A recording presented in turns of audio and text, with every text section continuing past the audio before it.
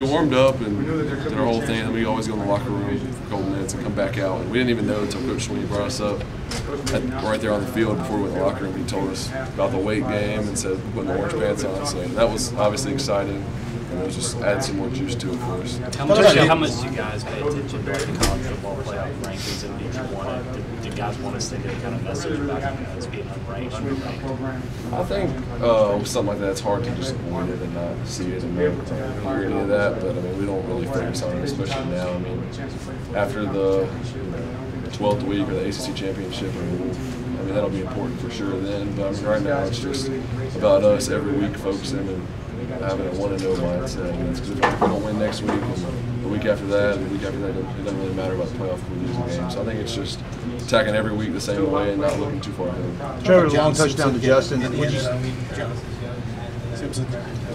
John Simpson. Oh yeah. No, it's awesome. Someone said that that's his first touchdown ever. That's awesome to see, and just a guy that works super hard, and it's really cool that we have Coach Sweeney and all of our coaches that want to reward guys like John for that, and it's just a really cool thing to be a part of. Trevor, on the long touchdown pass to Justin, what did you see there? He was sitting in double coverage all right. Yeah, we had a double move on, and the safety was pulled up pretty far, so I mean at that point he was just trying to catch up from behind with Justin. He had his back turned, so I knew we had him on that as long as we put the ball out there far enough. I thought I underthrew it at first, but ended up being good. Justin ran a great route, so it was nice.